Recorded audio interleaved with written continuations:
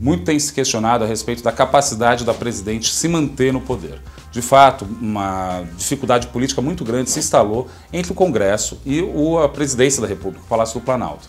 Agora a gente está no momento onde a gente está vendo algumas pontes, entre elas o Senado sendo mais ativo para tentar mediar essas questões. Se a presidente sair, é bem provável que o real enfraqueça ainda mais. Por quê? A gente não sabe o que vai acontecer, não tem um plano B. Ninguém sabe exatamente se assumiu o Temer, ou mesmo o Cunha, ou se chama outras eleições. Então, quando você tem muita dúvida, isso daí aumenta o risco. Quando aumenta o risco, aumenta, obviamente, a incerteza.